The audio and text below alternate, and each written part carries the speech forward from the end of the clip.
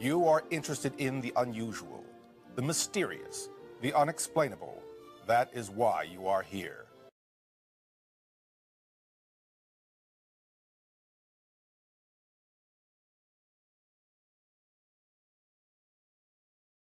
Human beings are still fish. Human beings are fish? Why, yes, of course they are.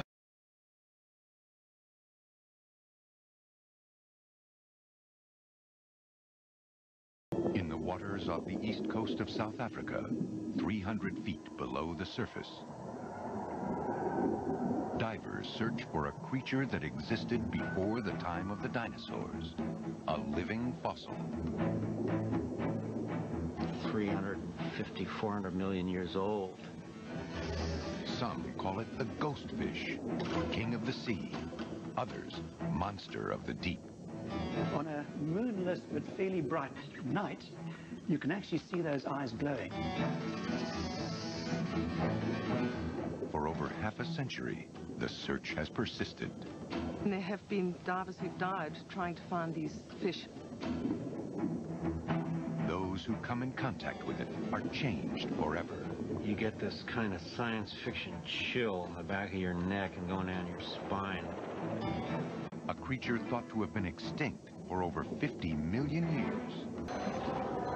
A great primitive fish, a coelacanth. Its ancestors date back 400 million years to a time when all Earth's creatures lived underwater, and the great transition to living on land was about to begin.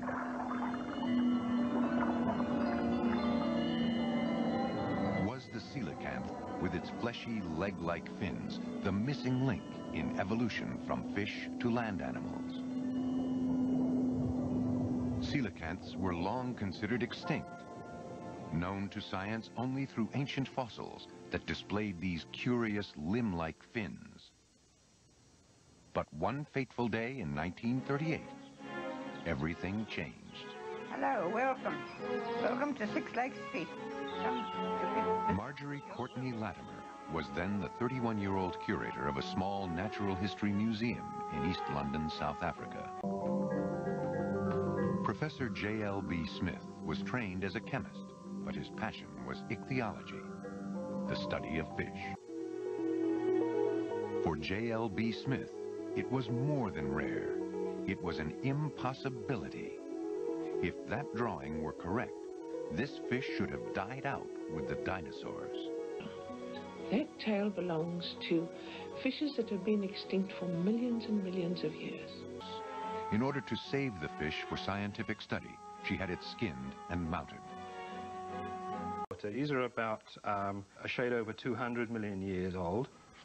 Now, these didn't get much bigger than this. These coelacanths lived at a time when North America was still attached to Africa. So New York could have been very close to Morocco at this time. Coelacanths first appeared, along with the other major groups of fishes we know today, about 400 million years ago. Fins that had a limb-like structure. All life came from the sea. And when we realize that life is really just an evolution of forms, these are the closest relatives to our ancestors, and then we, intellectually, would like to know who was the closest, who was the missing link. We're dying to know what was that step from the fishes to the amphibians. And when they discovered coelacanth fossils, they said, aha, it must be this thing that walked out of the water. The coelacanths have lived for probably 350 million years, and in that time they have changed but little. But it was the limb-like fins that really caught the attention of Smith and the world. They had their own internal skeleton, more like our limbs than the fins of a normal fish. As you see, the fins are more like paddles than ordinary fins. Indeed, our arms were developed from a pectoral fin like that of this fish. I have no doubt that this fish crawls about on the bottom quite easily. He wrote a book, Old Forelegs. The coelacanth was almost exclusively studied in the Department of Comparative Anatomy. The French team found a series of contradictory features. In some ways, the coelacanth looked very primitive, with organs and glands similar to those of sharks and rays, and a tiny heart, which is little more than an expansion in the main blood vessel. In other ways, the coelacanth resemble tetrapods, those four-limbed creatures that include everything from the very first land dwellers to human beings. So was the coelacanth the closest living relative of tetrapods, the missing link? Some scientists said yes, others no. In the snout of the fish, a strange jelly-filled cavity was discovered. It initially puzzled researchers, but is now thought to be an elaborate electroreceptive organ. And we believe that this is used to detect minute electrical impulses put out by prey organisms. Why coelacanths have survived for 400 million years. Their outward appearance has changed little. Its advanced method of reproduction.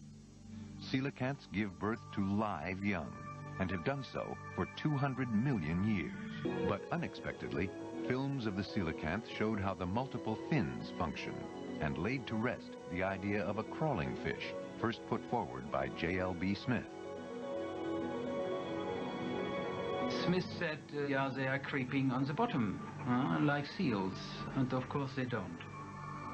They are not walking, they are continuously hovering above the ground.